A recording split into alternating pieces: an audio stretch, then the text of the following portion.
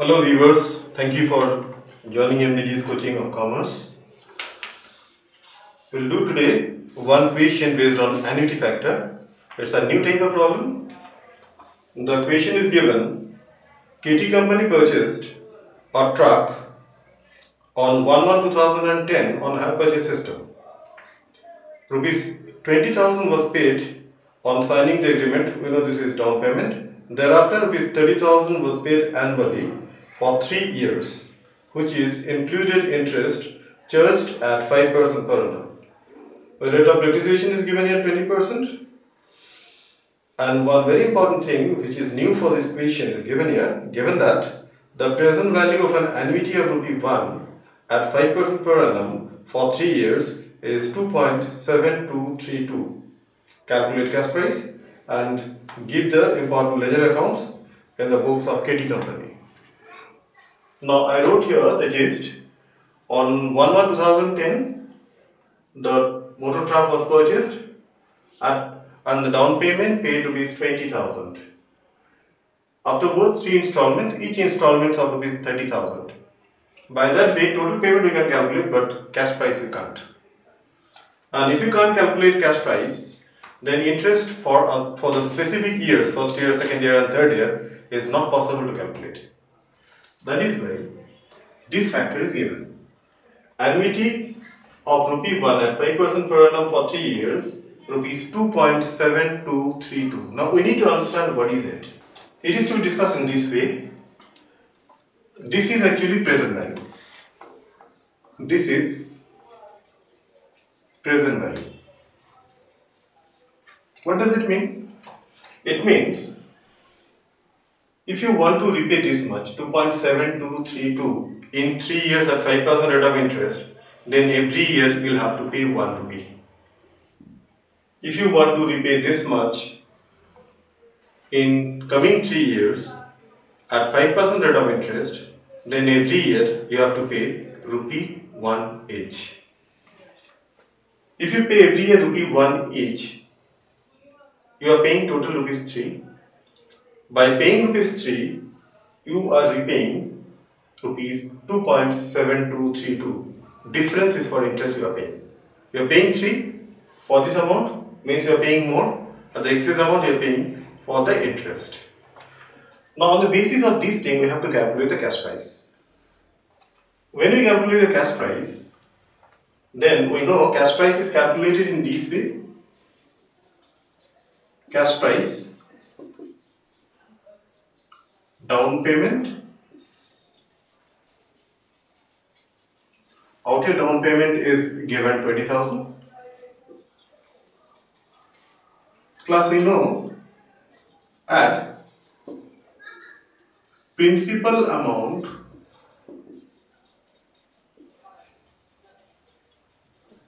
of installments.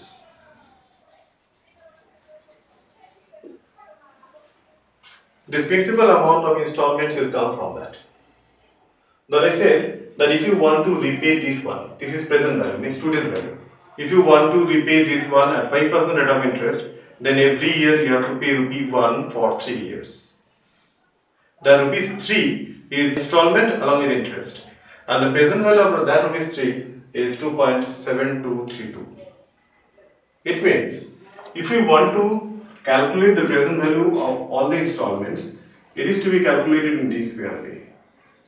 ₹30,000, it is payment in each year into the present value factor 2.7232, and by that way you can get an amount of ₹81,696. 81,696, and your total value came out, or cash price, you can say cash price 1,01,696. This annuity factor is given, or you may say present value factor. If you multiply this present value factor with the installment, each installment, then you will get the principal amount of the installment. All the installments principal amount will come together only. Then down payment plus principal amount of all the installments, add, you will get cash price. Therefore, you need to remember, if this annuity factor is given, then installment is to be multiplied by that annuity factor, then you will get present value. Or you may get principal amount of the installments. And down payment plus principal amount of the installments, if you add together, then you will get cash price. This is your cash price. This amount is your cash price.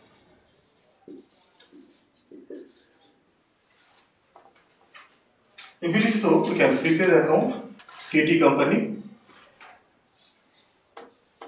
You can simply write KT company instead of in the books of KT company. The name of the buyer is not given, that's why you can write hire vendor account.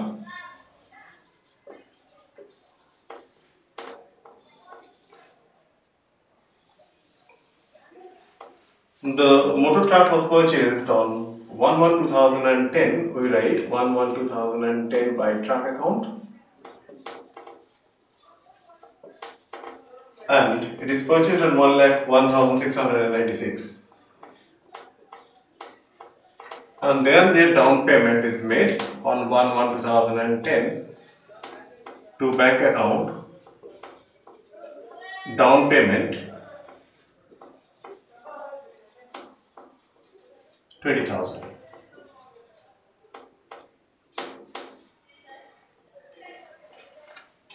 On 31/12/2010 by interest.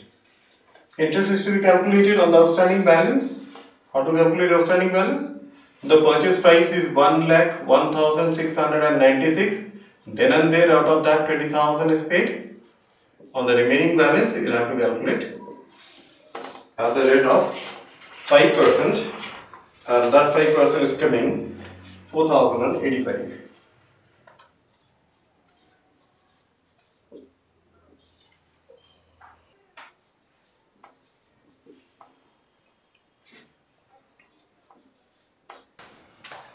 Then on 31/12/2010, we have to pay the first installment to bank account. First installment paid. This is 30,000, and the remaining is balance CD. Total is 1,05,781. Then remaining amount is 55,781. That will be the opening balance in the year 1/1/2011. By balance BD 55,781 on the closing date, means 31/12/2011. By interest account, don't forget the outstanding balance is opening balance only. This is the amount outstanding, that is why you have to calculate interest on that. 55,781 into 5%, the amount is coming to 789. Amount is coming to 789. Then we have to pay the second installment, that is to be paid on 31/12/2011 to bank account. Second installment. Second installment is same only, 30,000.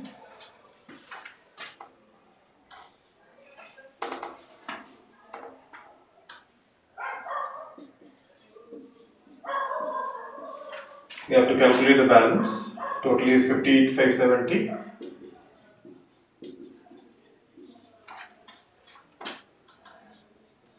To balance CD.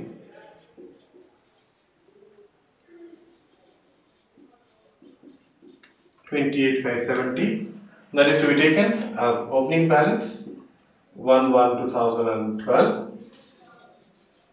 by balance BD 28,570, 31/12/2012 by interest account. In that year, interest is coming. We don't need to calculate that interest in this case because this is the last year. Difference is to be paid installment. We know the total amount of installment is 30,000, that is to be paid, but the amount due is 28,570. Therefore, the remaining amount 1430 will be the interest. In this case, you don't need to calculate. Only the difference will be the interest because this is the last year. 31/12/2012 to bank account. Third installment. We know third installment is given 30,000. You can reduce or increase the money. That is why to pay this 30,000, your interest should be 1,430. This is the difference. In the last year only, out year 30 is the last year. That's why in the last year only, interest can be taken as balancing figure.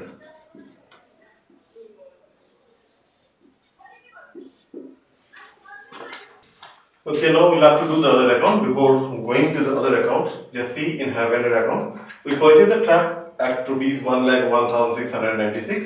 Then and there down payment 20,000.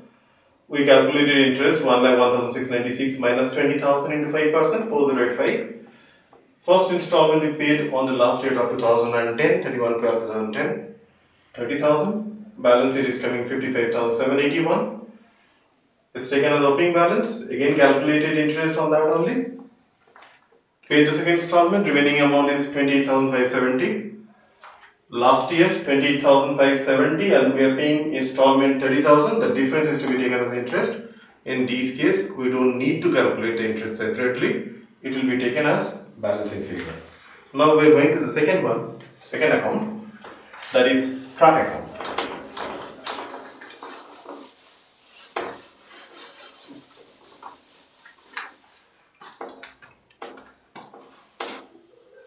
Truck account.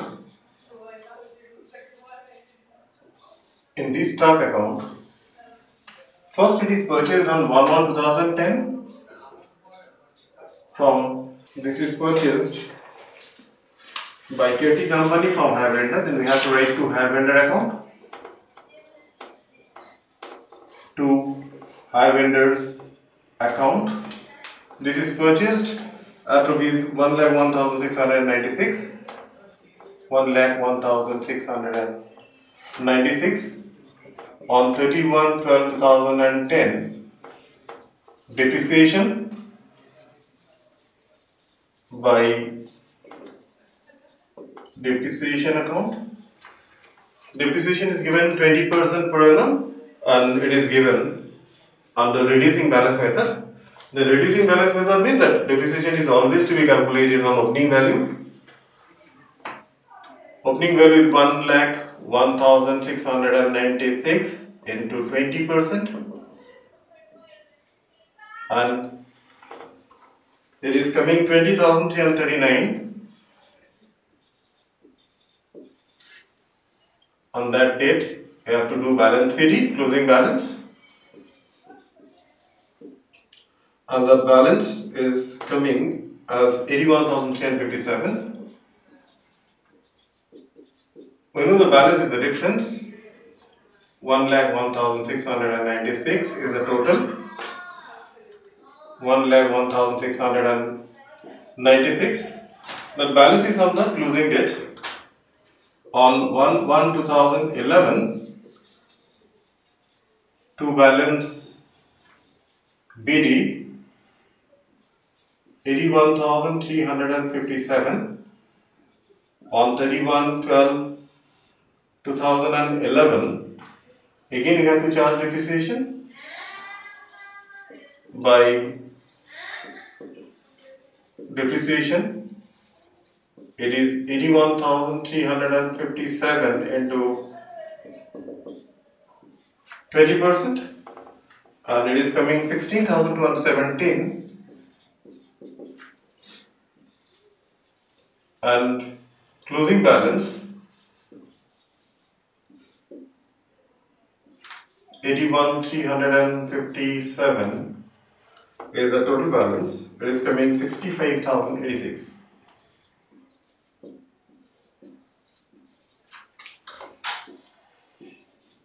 81,357 is the total, and that is to be taken on 1/1/2012 to balance BD.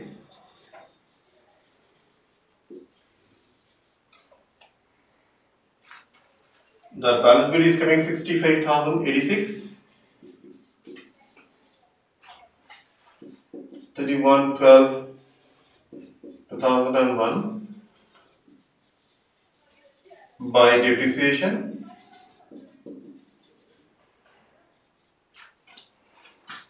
is to be calculated on 65,086 into 20%, and it is coming 13,017.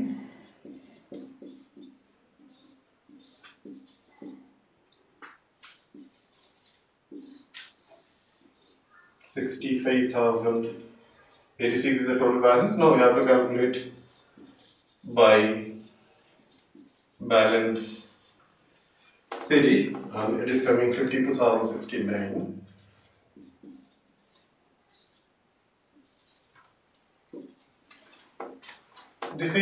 This account is easy only. The closing balance is to be taken as the opening balance on 1/1/2013 to balance BD 52,069. These two accounts are very important, that's why I have done these two accounts. And the second one is easy only. First, you write at what price you purchased. After that, charge depreciation for the first year. Balance will be, the remaining amount will be your balance sheet. That balance sheet is to be taken as balance BD in the next year. Depreciation for that year. On the diminishing balance method it's given, that's why the depreciation is to be calculated on the opening balance, and you will get your closing balance. That closing balance is to be taken as opening balance in the next year, means 2012. 2012, again you calculate depreciation at the rate of 20% on the opening balance. The remaining is your closing balance for the year 2012 to be taken as opening balance on 1/1/2013. I think you understood this question. This question is a very different type because of this thing, the annuity factor. So many questions you'll get in a book. You try to do these problems by yourself. Whenever there will be any problem, you can see this video. I think you'll get the help from this. After that also, if there will be any problem, then you can contact directly to me through my email, or you can put your queries, your doubts in the comment, and subscribe this channel. Don't forget to hit that bell icon for getting that notification. Whenever any class will be launched, then and there you'll get the notification for that. Thank you very much.